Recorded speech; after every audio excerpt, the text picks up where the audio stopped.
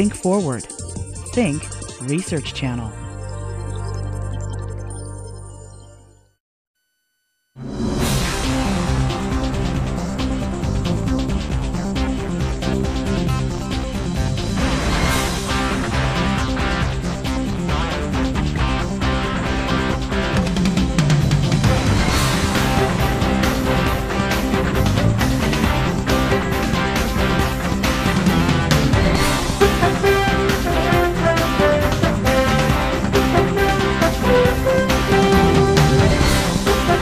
Glad to have you back with us as we take issues of homeland security and national security and bring them home to you. Help us to do that today. We're going to be talking to Dr. Barbara Quiram, who's the director of the USA Center, a part of the School of Rural and Public Health within the Health Science Center at Texas A&M University. Dr. Quiram, thanks for being with us. Thank you, Dave. Thanks for having me. Now, that's a kind of long title. I guess I need to break that down a little bit. The Health Science Center is part of the Texas A&M system, but not actually part of Texas A&M the way we usually think of it at College Station. Would you explain that? Correct. The Health Science Center is a separate organization within the system. It is located here. It is housed and centralized here in College Station. It includes the College of Medicine, the School of Nursing, the School of Rural Public Health, Baylor College of Dentistry, College of Pharmacy. So we have the health professions, careers and education centralized in one place and available across the entire state. And you actually have schools that are scattered around the state of Texas that address those issues. Yes, in Corpus Christi is the pharmacy school. Baylor College of Dentistry is in Dallas. There is a South Texas Center for the Health Science Center that is in McAllen. So we do have students and locations around the state.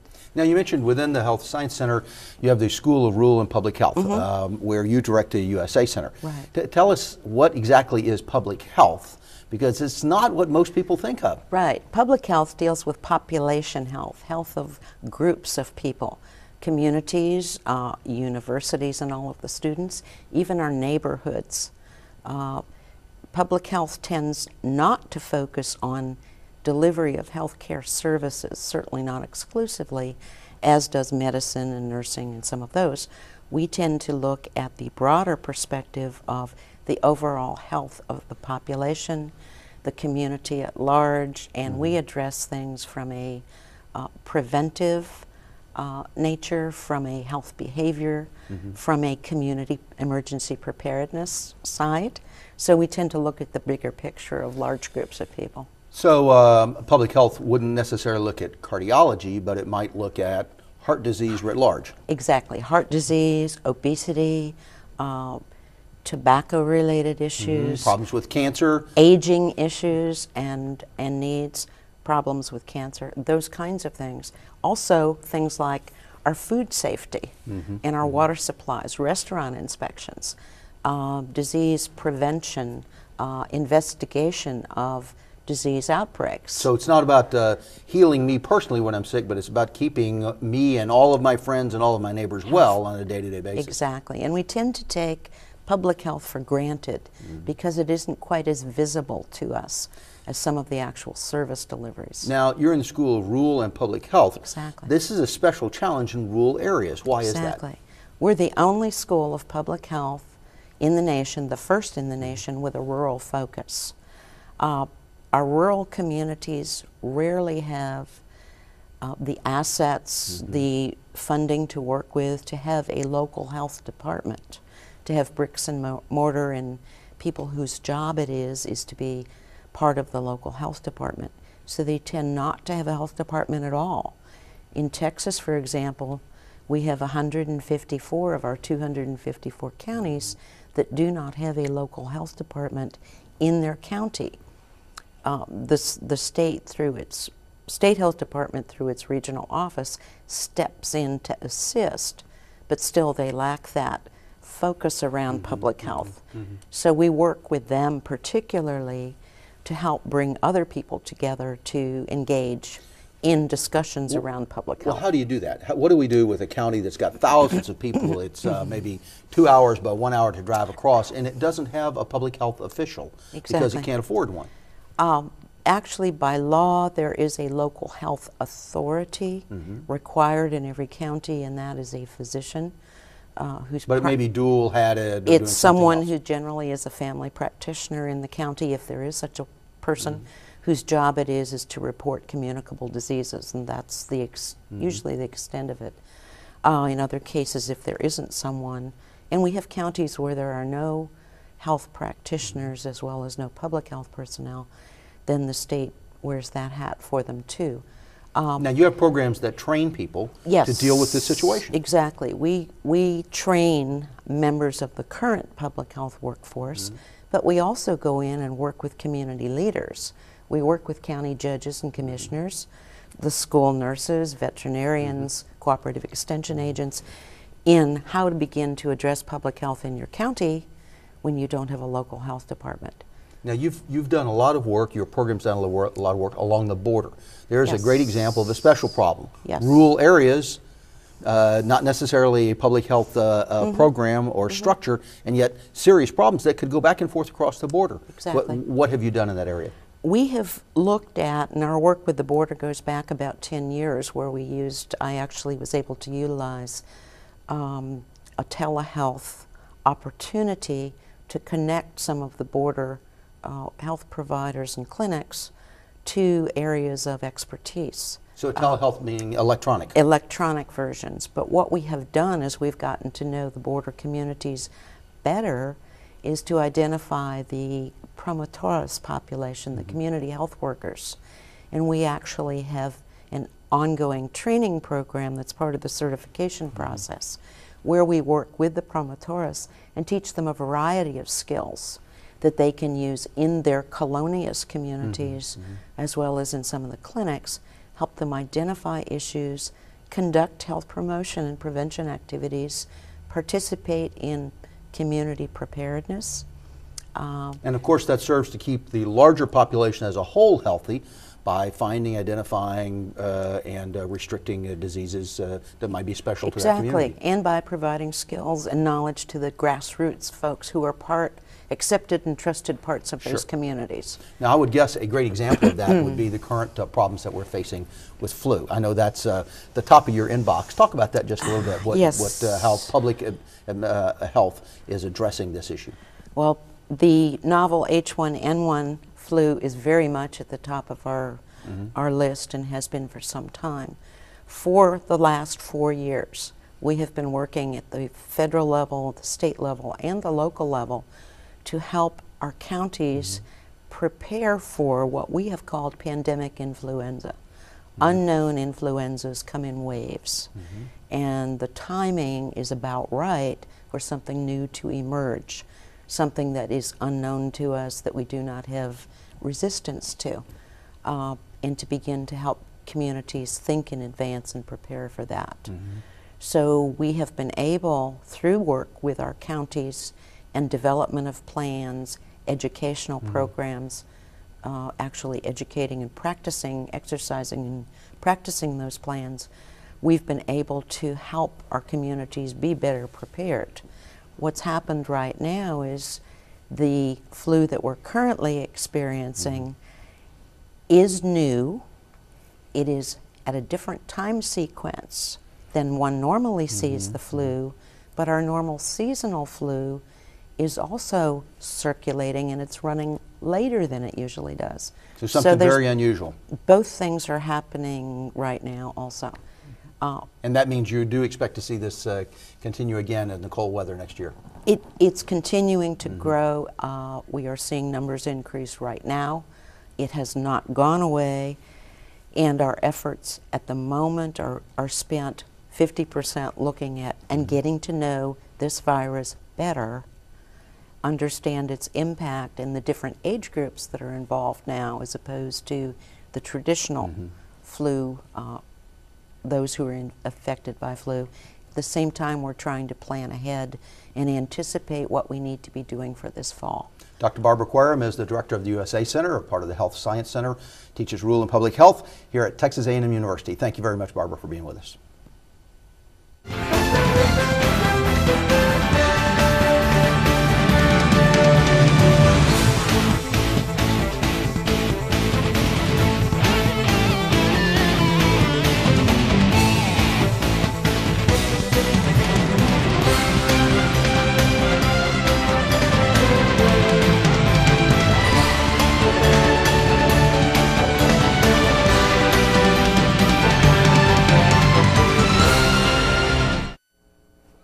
Welcome back to Bring It Home, where today we're going to talk about the issue of what is terrorism? What is the nature of terrorism, as we try to take issues of homeland security and national security and bring them home to you. Previously on other segments, we've talked about the question of what is war? What's the nature of war? How is war waged? I'm going to review that very briefly and then move on to compare that and contrast it with terrorism. I guess the fundamental point I'd make to you is that war is defined in a variety of different, many people have defined it in different ways. The way we have defined it is that war is violence used for political ends. It's trying to achieve some overthrow of the other government, some territorial goal, and uses violence. Not just the threat of violence, but violence. It is waged, however, within the rules, and that we made as an important distinction about what makes war different from other forms of behavior. Now, I know some people think that maybe we can outlaw war, and I applaud that. If you can make that work, fine. But over history, the fact has been that periodically nations engage in war because sometimes they're justified. They're justified because the war itself is justified. We're responding to somebody else's aggression. However, you must behave certain ways, obey certain rules within the way you conduct the war. And then after the war is over, it's not fair to simply subjugate and enslave the nation that you've conquered. So war is violence for political ends waged within the rules. Important concepts. How then do we wage war, given that understanding of what it constitutes? How do you select a national strategy? Well, you have to have a political strategy, an economic strategy, a military strategy, understanding that strategy is a theory of cause and effect to achieve victory against a thinking enemy over time. All of these points are addressed in detail in previous YouTube programs and previous educational television programs that we've released. As you craft that strategy, understand that victory is not getting everything you want. It's getting what you'll settle for at a price you're willing to pay. And in addition to thinking about political strategies and economic and military, you have to remember your domestic issues at home. New to this concept of how you wage war is the issue of should you include an information strategy. It's only in the recent years we've really begun to think about that. Now, the military has an acronym for this. They call it DIME, thinking about diplomacy, information, military, and economics in waging war. And I'd suggest they ought to modify that with an additional D, and that is the domestic. And then finally, whatever your strategy is, it can be applied against what's called the centers of gravity, the hub of all power and movement. And they essentially break out into against the people, against the military forces, against the leadership, in order to break their capability or their will. So that's essentially the target sets for war. Waging war then with an understanding of war, and by that I mean demographics and history and culture of the enemy and yourself. You can craft a strategy. From that you develop operations. The operations you develop tactics. From the tactics you develop fighting, how to fight, and then raise your forces and develop your weapons using all the national resources at your disposal and all the elements of national power. Now, if you do that, if you think about that, you realize how complex war is and how vital. It's an issue of life and death, and this is the link between national security and security at home. So what about terrorism? With that as a background, we've examined in depth in other segments. What is terrorism? What's its nature, and how is it waged? There have been a variety of definitions. More than 132 have been identified for terrorism. But let me ask this question. Is it in fact violence waged for a political end? Yes. So is it war? Well, yes, but it's not just war because it's not waged within the rules. So is it just crime, like holding up a convenience store or a bank robbery? No, because it's for political ends. So essentially, terrorism is criminal war. Now, I understand this is different from the way most experts approach it, but that's from a strategic perspective. It is the use of illegal ways or illegal means or to achieve illegal ends or some mix of illegality here.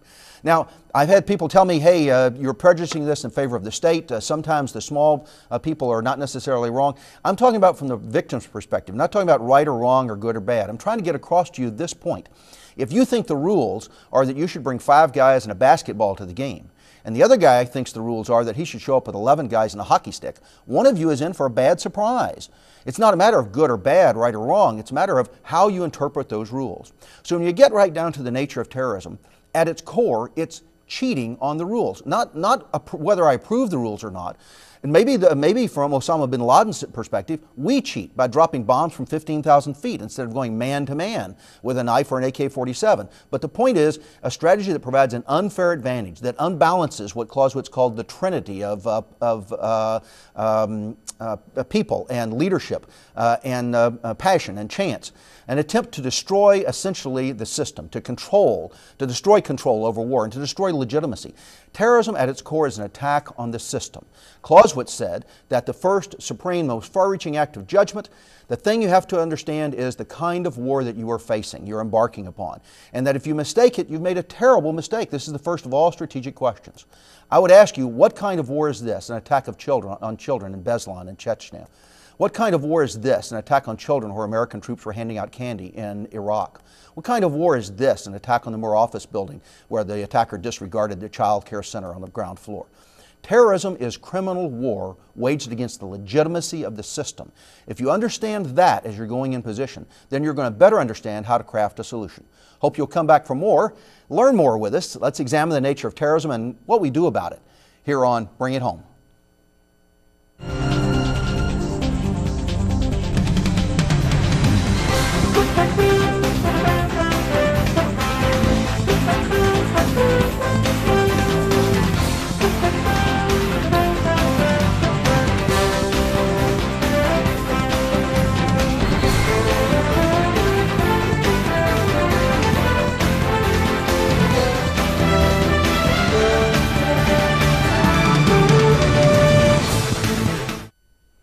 Well, we're back on Bring It Home, where we take concepts of homeland security and bring them home to you. And we're talking right now with Dr. Anna Satterfield, who's the Associate Director of Human Resources at Texas A&M, where she supervises employee assistance programs and employee relations. And it's a lot more interesting, actually, than it sounds, isn't it, Anna? Absolutely. Her doctorate is in counseling psychology. She's a licensed psychologist. And important for us today, she's a member of the Task Force on Campus Emergencies here at Texas A&M. Yes. Thank you very much for being with us, Anna. Certainly. Boy, 10 years ago, no one would have thought of a licensed psychologist at a university as being part of Homeland Security, but things have changed, haven't they? They have. Our role has certainly become more integrated into day-to-day operations with that, and really asking us to look at behavioral analysis and patterns and trends that we see in our employees. Let's start by setting up what I think is an important tone, and that is that true or false, in the United States of America, one of the absolute safest places you can be on a day-to-day basis is a college campus. True or false? Absolutely true. Absolutely true. Large number of people, but safer than a city street? Absolutely. It's violence in general on campus is really a low base rate. We don't see it all that often. So really issues of crime, assault, property crimes, much lower than even in many rural areas. Yes, you're correct. Now, having said that, I got to tell you that as an outsider, not in the field of counseling, looks to me like we are having an increasing number of incidents at universities and colleges, high schools, and also that they're increasing in severity. Is that just because I'm watching more news, or is that really happening? I think the media is capturing it a lot more frequently now. It still remains a low probability event, but it has high risk consequences, and that's what we really want to pay attention to. And now, the shooter business in particular, that because they have access to weapons now, they're so high powered, you get a lot of casualties if something like that happens. Yes. You're correct. Well, let's talk about how you approach that and how your profession, the issue of counseling, has been brought in, because you're not a counselor on a day-to-day basis. How have you been brought in professionally into the whole structure of a university? What we've done on the employee side is really begin to focus on how do we make our employees more productive. And we know that stress in everyday life certainly impacts people as they go to work. We would hope they would leave it at the door, but unfortunately that doesn't happen. And so what we want to do as counselors is help those people become the best employee that they can. We help supervisors develop better communication skills, know how to work with certain employees, and really begin to intervene with employees who show productivity problems, because our goal is to retain them. Productivity is a very important point, and retention, very important point. Absolutely. Because this is not just a counseling the way I sort of learned it in the Army. Sit down at the Foot Locker, I got a piece of paper to discuss with you. Really, you also develop programs. You try to change the tone, perhaps in the classroom or in the employment place. You have a variety of presentations that you put together. Talk to us just a second about setting the proper tone with employees and with students at a university. Sure. We basically take a community psychology approach, and that is helping people identify their potential and how they can be the most productive person that they can. So we set programs dealing with stress management, interpersonal issues that they want to work on, as well as relationship issues, because we know all of us interact with people every day, and that's the foundation of everything we do. So a better, more productive, happier place to work, you get fewer problems. You're correct. Also, it's interesting to me from a Homeland Security perspective that this whole concept of personal productivity and personnel problems has been sort of melded into the emergency management realm. The same people that are dealing with those issues, the same committees and groups, are also dealing with response to hurricanes, to tornadoes, to power outages and so forth. That's something new, isn't it? Absolutely, absolutely. Because what we're trying to do is the early intervention programs and keep everybody's stress reduced, whether that be the emergency workers or those that have experienced some type of trauma. So you also get the same sort of team that's involved, because whether you're responding to a tornado, I mean the same, we use Code Maroon, getting the word out on a problem. Whether you're responding to some act of violence or whether you're responding to some weather emergency, you're using the same communication systems. Absolutely, Yeah. absolutely. Well, let me ask you a tough question that I'm sure people will want to hear the answer to this question, Anna. Who's hardest to work with, students, faculty, or staff? Wow.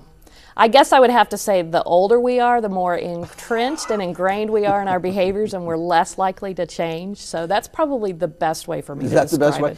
My sister gave me a shirt for Christmas, and it says, if I'm talking, you should be taking notes. So would it be fair to say that people who do that for a living are pretty tough for you to work with, you to approach? Yes, very much so. They're very intelligent. They know a lot about world events and a lot of material that they talk about every day. Let's talk about what they need to know. What are the issues that you want to, when you talk about personnel interventions now, when we talk about a potential crisis, what kinds of things should we be looking for? What we're always trying to do is, again, retain the employee, but we're looking for warning signs that give us a suggestion that that employee may be struggling. It could be stress on the job. It may be that their productivity has declined. Perhaps they're exhibiting something that suggests substance abuse problems or mental health issues, or they just don't seem to be getting along with coworkers very well. Anna, in retrospect, being very serious for a minute, because we have had a number of incidents in the United States, Virginia Tech, high school shootings, Columbine, we've had a number of employee shootings, we've had a number of such violent incidents. And almost uniformly, after the incident is over, when they do the post-mortem of the whole event, they realize that A, there were lots of warning signs present, and B, everybody knew something was wrong. Absolutely. Violence is a process, and it does not occur in a vacuum. And frequently there are red flag or concerning behaviors that have been going on for quite some time. It's just that nobody connected the dots. Everybody had a different piece of the puzzle and didn't know that somebody else had something else that might bring that context into kind of a different cognitive thinking. We think of an explosion, but in fact this was frequently days, months, years in a build-up and very complex, and the reason a person decided to act out. Absolutely. Now, what do we do about that? If I'm a faculty member, if I'm a student, if I'm a co-worker, remembering that we want to retain the person. This is not about finding somebody to shun and eliminate from society. What kinds of things can we do? What do we do here at our university? Well, what we have established is a special situations team, and the goal is to identify at-risk behaviors prior to any type of violent incidents. So we want to identify any students, faculty, or staff that are struggling in day-to-day life. Any behavior that's getting in the way of working, learning, or living environment is pretty much how we decide to express that. But that team has to be very careful about privacy, because we don't want to ruin somebody's life or career on the basis of what might be an unfounded report. Absolutely, and that's why the team does work very hard to analyze the report that it comes in, to gather information prior to even taking any actions. Big question as a faculty member, as a staff member, when I sense that there's something wrong with a coworker or a student, but I don't want to approach them directly. Now what do I do? How do you get to that team? Sure. We have multiple ways here at the university, and we have a website. That's www.tellsomebody.tamu.edu. Tellsomebody.tamu.edu. Correct, and you can file an electronic report, whether it be anonymous or with your name.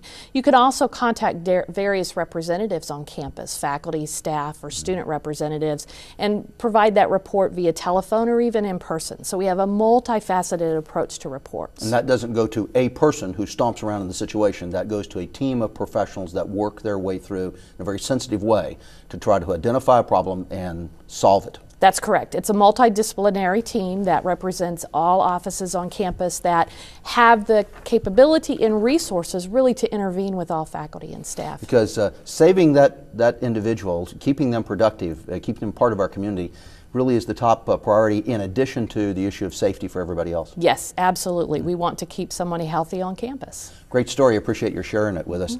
Anna Satterfield serves as the Associate Director of Human Resources at Texas A&M, and she's a member of the Task Force on Campus Emergencies.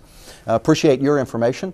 Hope you feel like you've learned a lot. That's the idea here on Bring It Home, is to take concepts of homeland security, national security, and even local safety and security. And we want to bring them home to you. So stay with us for more on this YouTube channel or on television.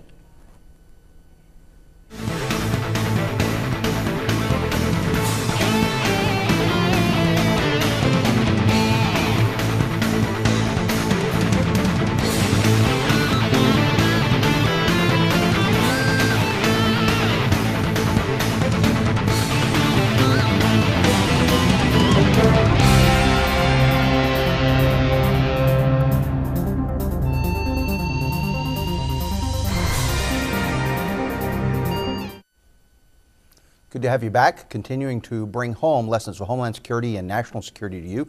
We're talking with Alyssa Stevens, who's our Director of Operations for the Integrative Center for Homeland Security. Alyssa, thanks for being with us. Thanks for having me. You join us to talk about just one thing from time to time, and that one thing today is? Today's one thing is the Country Reports on Terrorism for 2008. This is a report submitted by the U.S. Department of State. It's conducted by the National Counterterrorism Center. And basically this is over 500 of the counterterrorism experts from the intelligence community. To take a look at this. So the Country Reports on Terrorism comes out each year by Department of State. And what sorts of things does this tell us? Does it walk us around the world? What does this report tell us? Yes, it does. It actually analyzes the terrorism trends from many of the different countries around the world, those with the greatest terrorism capabilities, threats. It analyzes all of those.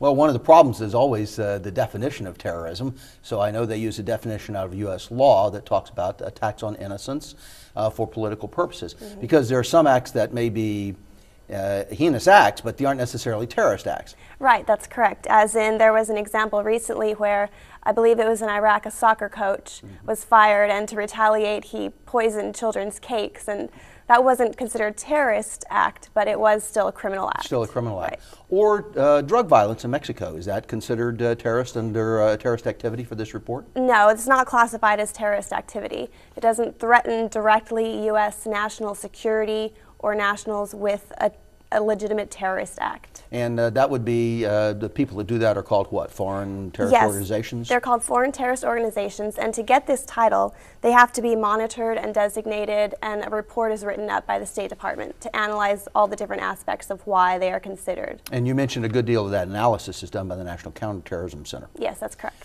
Well, let's walk around and tell us what things really did get your attention. Just very briefly, we're going to direct our listeners to the report here in just a minute, but what got your attention out of this report? Okay. Well, as has been the case for a few years, Al-Qaeda continues to be the greatest threat to the United States. They are losing ground. They've been moving out. They've been headed towards Pakistan, pushed out to different areas, as they're losing a lot of the support they once had in those areas. However, the Taliban and other smaller extremist groups are gaining ground. They're kind of filling in this vacuum that was left by Al-Qaeda.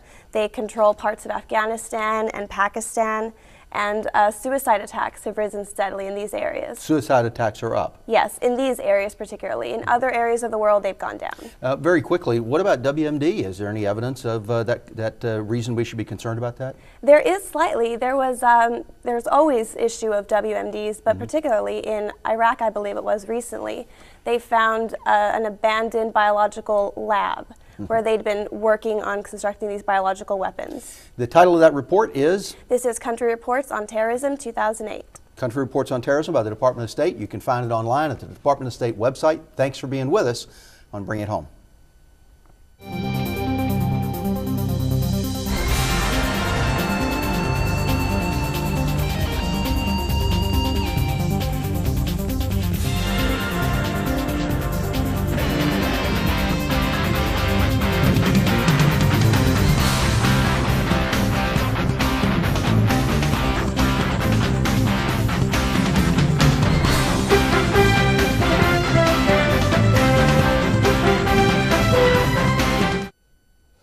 Welcome back to Bring It Home, where we take issues of homeland security and bring them home to you.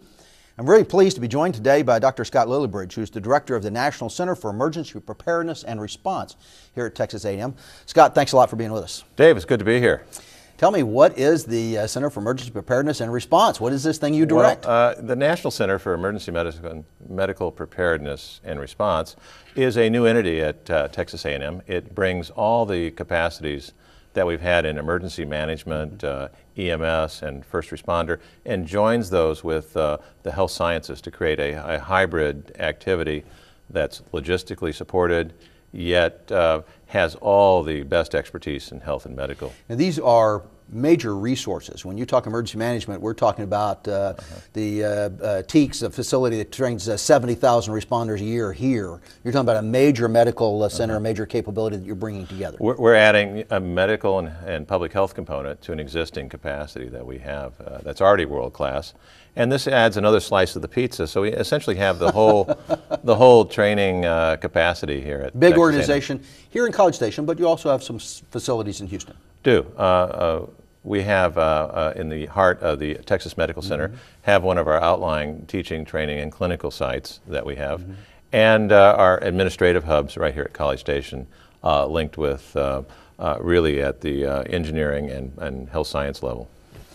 Scott, I want to talk for a minute about your personal background, because you are such a great example of what it means to bring together these different backgrounds, different capabilities, and to bring them together in a new way. Would you give us a little background, your medical background, and then your government background? Dave, you're kind. I wish my mother was here to hear this, but let me kind of just talk about the philosophy of how I grew up. I've had a long medical and public health career in different agencies, and one of the most important things that I did is made the jump from treating patients one at a time in emergencies when I was director of chief of emergency medicine to begin look at taking care of populations at a time as I began to work in war zones, particularly civil war zones around the world, natural disasters and so forth.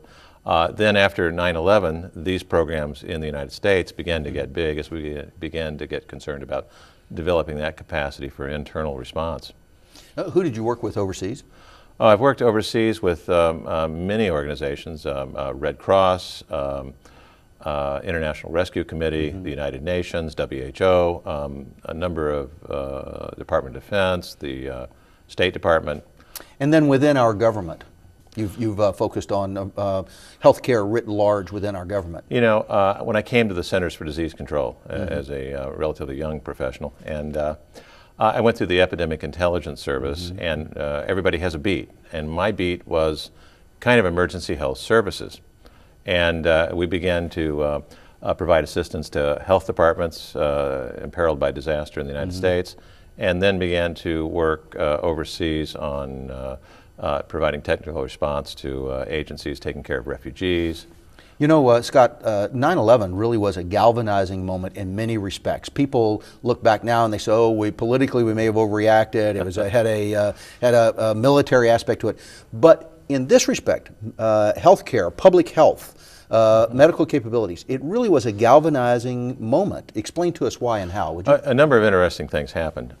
Remember that the movement to put money in the public health infrastructure development really started about fiscal year 1999 with the Bioterrorism Preparedness and Response Program. Which was terrorist focused as well before 9/11. Absolutely, and that was a program that I started at CDC. It had about $150 million. That was big money in those days. And its thrust was to build up surveillance laboratory training at state health departments so they could be ready for By surveillance, you mean being able to see nationwide where are we having a lot of an unusual activity, and therefore I track that I've got an outbreak. Look at those unusual cases. It was to enhance disease tracking. So that started in earnest. After 9/11, the supplemental that came in brought $3.5 billion in the first wave into the public health and medical infrastructure. So from 150 million to 300 billion overnight. Overnight.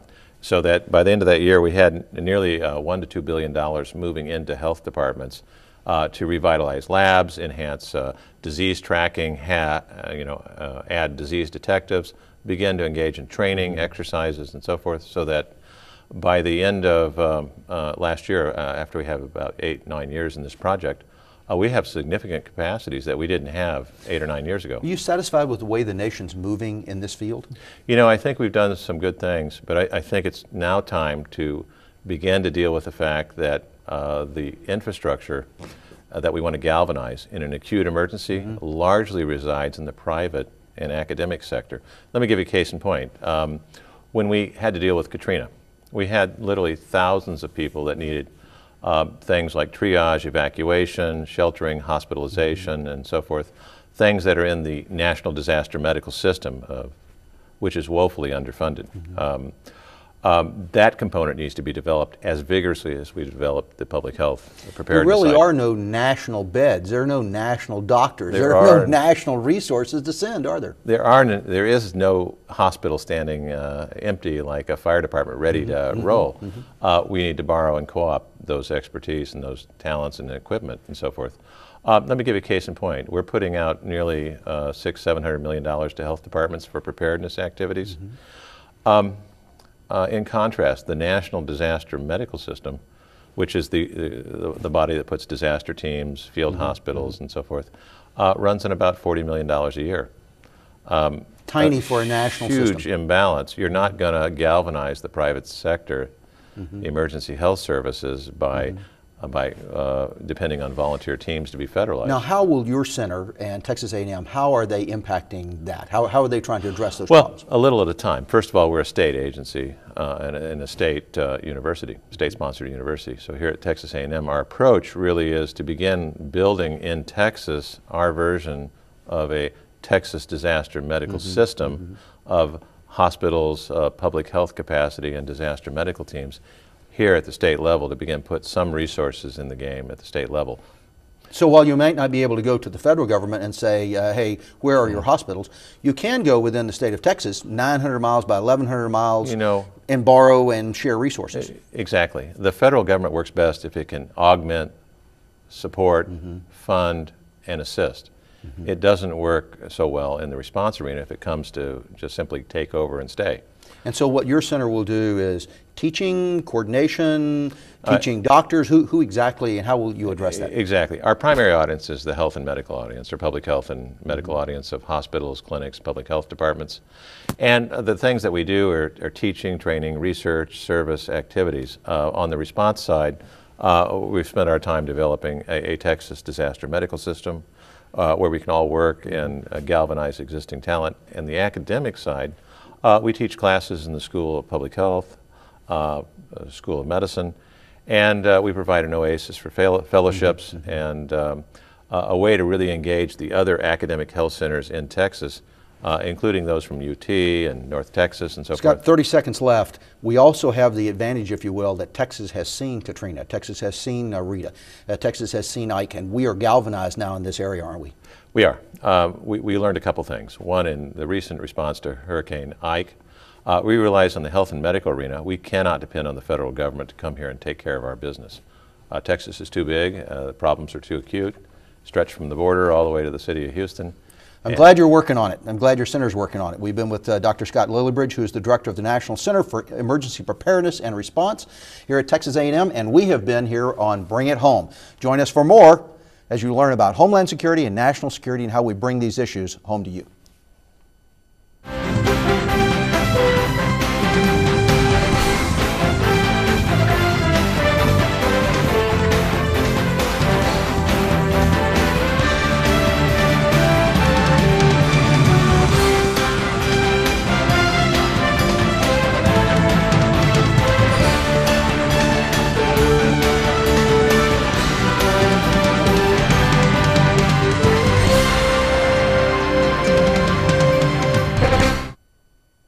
Welcome back to Bring It Home. This is the 8th in a series of lectures on homeland security, national security, strategy, war, and terrorism, in which we're trying to take these concepts and bring them home to you. And today we're going to talk about the issue of insights into terrorism. This is a follow-on to previous lectures where we talked about what is war and the nature of war, insights from war, how it's waged, and then how terrorism is different and what is the nature of terrorism. Today we're going to look at those insights. As a very brief review, let me remind you that war is violence for political ends. It's waged under a set of rules. Now, a lot of people don't like this point because they say nations disregard the rules all the time. That's true.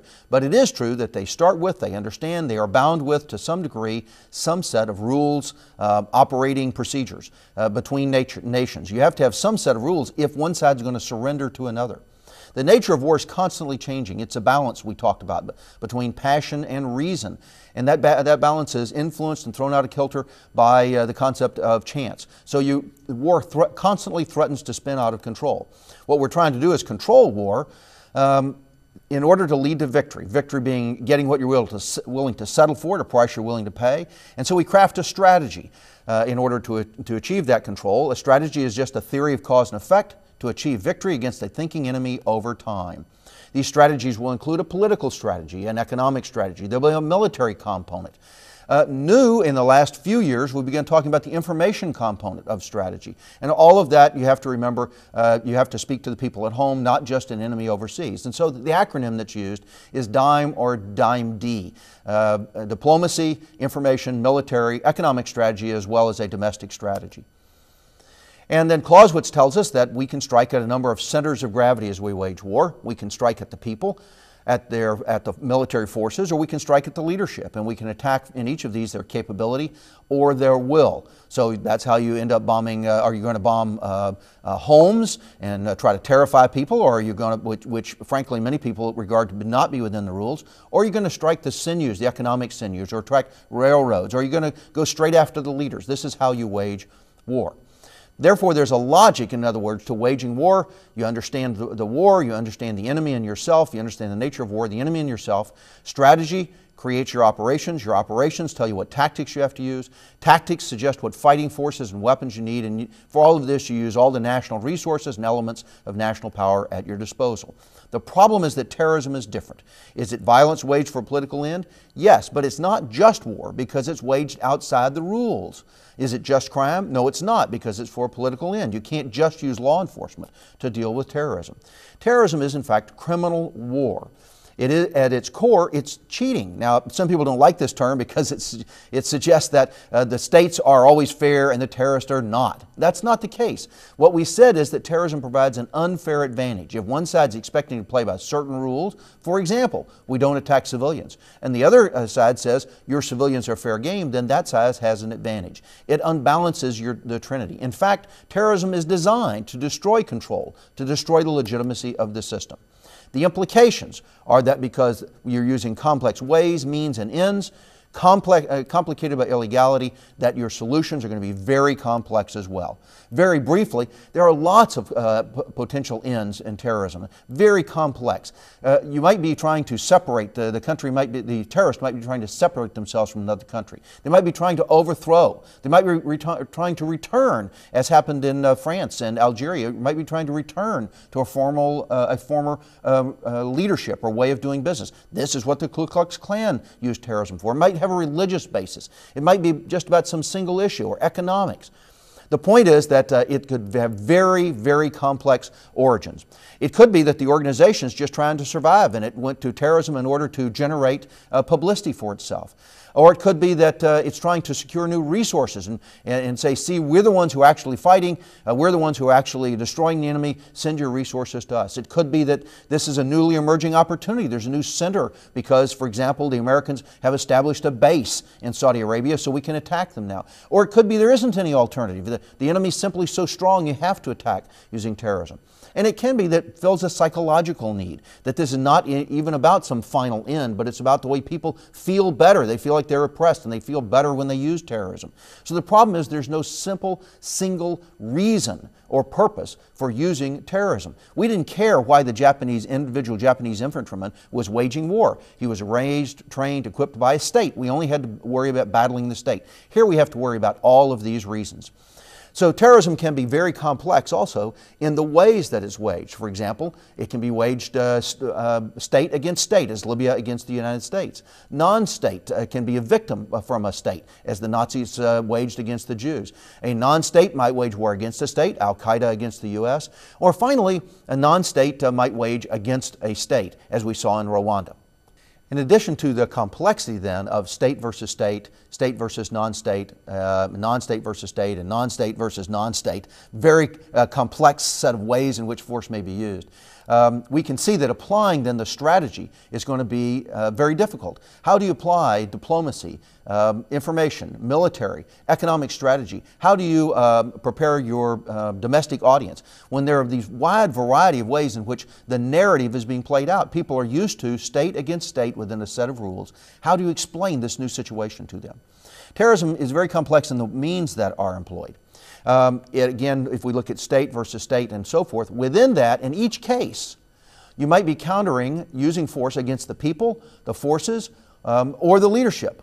And you might attack their will or their capability. And I remember how we said within a war, this is always like you have these 6 different targets, but this now can be played out between 2 states, as for example, when Libya attacked the United States. It can be played out between state and non-state, as for example, when the Nazis attacked the Jews, and you can attack, again, leadership or people or their capabilities, their will, or you can attack their capability or their wills, either one. It can be played out between non-state and non-state, as in Rwanda, where you attack leadership. You see how complex this gets and how quickly? And in addition, all of that can be done with illegal means. So that's the reason this is so hard to get your mind around. The point here is that war is very simple compared to terrorism. You have to understand the nature and the purpose or the ends for which war is waged, the context. You select an objective, you select a strategy, you translate that into operations and from that into weapons and tactics, and then you just wage the war and adjust it between nation states. How much more complicated terrorism makes every aspect of these decisions. The implication then is terrorism is criminal war, and this changes everything. The mechanisms of police and law are involved but can't resolve the problem. The mechanism of the military is involved but can't resolve the problem. It's waged against the legitimacy of the system. Everything the terrorist does is an attempt to overthrow that legitimacy. So terrorism is very complex, and victory, therefore, is going to be long and extremely difficult. So what are the implications here? What's the most important thing for you to understand? I think it's that the people, the leaders, and the forces have got to understand the incredible complexity of this issue. You're not going to get a simple narrative. You're not going to get a simple solution. You're not going to get a simple victory. It's not going to happen overnight, because on their side, you have to find all the reasons people are waging terrorism and unwrap them. We'll address this next time in our final lecture in this series, if you'll join us again on Bring It Home.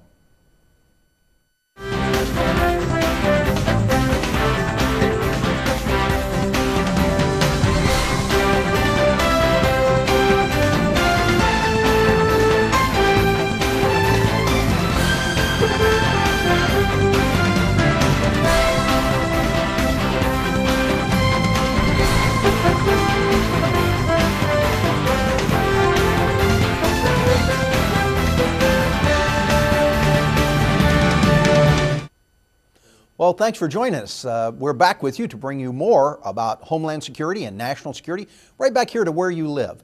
We're here from College Station, Texas, Texas A&M University, and we're being joined today by Dr. P.K. Carlton, who is the Director of Homeland Security for the Health Science Center at Texas A&M. Thank you very much for being with us. It's a real pleasure. Thank you for the invitation. Well, I say Dr. P.K. Carlton. I guess I could also say General P.K. Carlton, because in a previous life you were the Surgeon General for the United States Air Force. That's correct. Now, you took a very unique approach to that position. You had a lot of experience with combat medicine. And so before we get to Texas A&M and Homeland Security issues, talk to us just a second about what you did that was new, different, and special in relation to combat medicine as a Surgeon General of the Air Force. Well, Dave, my experience in combat medicine dated back to the Marine Barracks problem in 1983, where we had some new tools in medicine that we had not had in the Vietnam War. They were the tools of salvage surgery and the ventilator. And after that 1983 experience, we sat down as a group and said, okay, we did exactly what we did in Vietnam. Can you look a mother, father, a husband, a wife in the eye and say no one could have done better? And we said, no, the world has changed. And so it took us 20 years to bring those changes with all the education, the training, the modifications for the military, but to bring those into the forefront so that for this war, All of them were there. The training was there. The pieces were there. The far forward surgery was there. The critical care in the air. The family members being there on day 2 and day 3 to hold these loved ones' hands. And that's resulted in the lowest die to wounds in the history of war. Well, now that's important for a Homeland Security perspective, because one of the challenges you had was you had to break across a lot of stovepipes. The Army had its combat medicine. The Air Force had its combat medicine. The Navy and Marine Corps had theirs. And you had to find a way to stretch across those, didn't you? Yes, and stretching across is fairly difficult. And the applicability to come to A&M was exactly the same. Every state does things differently. Every agency within the federal government does things differently. And so how do you bring then an approach to say to the country, we can surge, we can cope with less than ideal circumstances, and remain dedicated to preserving life, was what I came to A&M for. Now, when you made that jump from the Surgeon General of the Air Force to join us in Homeland Security program here at Texas A&M, talk just a second about how you brought those ideas to bear, because those were not ideas that were common to medicine, civilian medicine, the idea of having to do triage, large number of casualties and so forth. Well, we taught the whole idea of surge medicine. We had combined programs with our College of Architecture, with our College of Engineering. We fit well with the TEACS, NERTC, the National Emergency Response and Rescue Training Center, who were focused on other than the hospital. So it was a nice combination.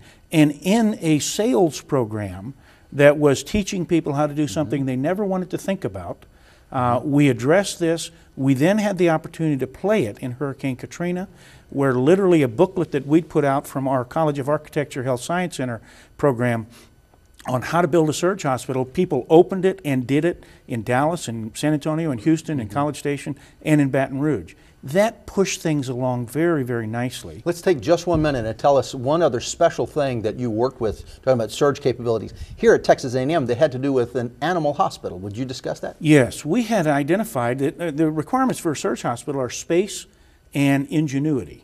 And so we'd identified an opportunity with our large animal hospital here, a superb place, where we had oxygen, where we had backup power, we had tremendous amounts of space, that we could handle more than 1,000 patients in a surge situation. And then, lo and behold, we had to do it for Hurricane Rita.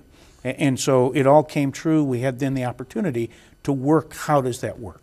Well, let's take all that background, Surgeon General of the Air Force, running the Homeland Security program here at Texas A&M, working with state and local hospitals, and let's apply that and ask you to step forward and talk about flu for just a second. We've been through this discussion of H1N1. Everybody was all spun up, now everybody's all spun down. Give us from your experience, your perspective on what we've seen thus far, what we should expect to see in the future. Well, what we've seen thus far, we're now beginning to get a complete picture. It's been a full month since the world's been aware, but it's been 3 months since we've seen the problem. It surfaced in La Gloria, Mexico in February of this year. The health department then got involved in March. By the time they finished their testing and we found out we'd seen something that looked new, it was middle April, and the world became aware of it. By that time, we had cases in Texas, Texas in California, Texas, all over. And so it literally had become a worldwide issue very, very quickly. Now, you've talked about that for many years. You anticipated that. What surprised you in either a positive or a negative way about the way this flu sort of unwrapped? Well, the very positive part of this was that there was a national awareness, that we had a plan. The plan worked very nicely. We learned some things in terms of we're in the middle of a pandemic. The however is we didn't factor in lethality. And so everyone's a little bit relaxed right now that this did not turn out to be as lethal as we had expected it to be. But if you're a student of history and you go back to 1918, what we saw was Spanish flu came in late spring, then vanished for about 3 months, and then surfaced again this late spring discussion, very, very low lethality. And then when it came in the late summer, early fall, a higher lethality. And we suffered then 50 million deaths worldwide. So it's not over by a long shot. Now, it's always easy to second guess people in hindsight. We saw a lot of schools closed. We saw universities make decisions about graduation exercise. We saw some sporting events canceled. In hindsight, is that overreaction, or were people being properly cautious just because you never have enough information until it's too late? I believe that was being properly cautious. I believe based on the information they had, they made very intelligent decisions that said, can we do this some other way, still accomplish our mission, yet not expose people to the risks until we know more information. So I don't believe anybody overreacted. We've got just about a minute left. Would you share with us, Dr. Carlton, your thoughts on how we, either as individuals or businesses, ought to get ourselves ready for what's going to follow on and appear again when the weather gets cold next year? Well, the great concern is that we probably have 3 to 4 months to now do what we should have been doing all along. That means to look and find out, okay, do we teach our school children how to cover with a sneeze, how to cover a cough, how to wash their hands properly, how to do the things that involve lowering transmissibility. The other piece that we haven't really paid attention to is how do we handle the inside threat? When someone coughs or sneezes in an emergency room, for example, how often did they infect other people within the emergency department? We know SARS started with 1 index case in an emergency department in Canada. In close proximity, 4 other cases were infected. And so we're now beginning to address the airborne threat as well as the other threats. So this will be a very busy 3 to 4 months. Are businesses taking proper precautions, or are you concerned that they've relaxed a little bit too much? Well, there's a bit of a deep breath going on. It says, oh, we dodged a bullet. And so I believe businesses are going to look and say, okay, what really should we do now? Because all the public health measures involve social distancing. Social distancing is horrible for business. Social distancing is where we stay out of the mall, where we close a school, where we don't go to the movies, we pull down churches and so forth. Exactly. And that's the antithesis of a happy business environment. And so the balance between proper public health and proper business is the most difficult one for our public health officials to reach. I guess the key to that is that leaders have got to step out and explain to the public what's going on. That's exactly correct. And that's our job right now, is to make sure our leaders are well informed. Do you have a thought about where people might go for personal preparedness as they see moms and dads, as they see the flu season come on next fall? Where would you recommend they check? The Center for Disease Control has some wonderful websites about CDC. how to Center for Disease Control, how to protect yourself, how to protect your loved ones, what's smart, what's not smart. So I would advise people to go to that website, yes. Okay. Well, Dr. P.K. Carlton has been the Director of Homeland Security for the Health Science Center for several years here at Texas A&M. We really appreciate the expertise that you brought out of combat medicine into the field of Homeland Security. I know you've been have a national reputation in that area, and then we also appreciate very much what you're doing for us here at Texas A&M. Hope you enjoyed that, and you'll stay with us for more on our channel, whether it's here on this television channel or whether you join us online, where we take issues of Homeland Security and national security and bring them home to you.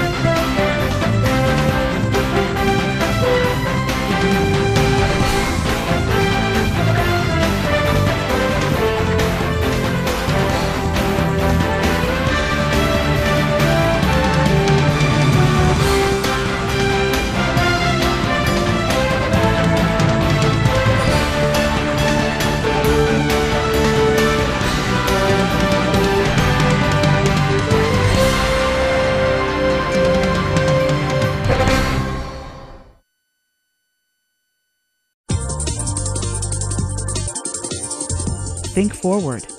Think Research Channel.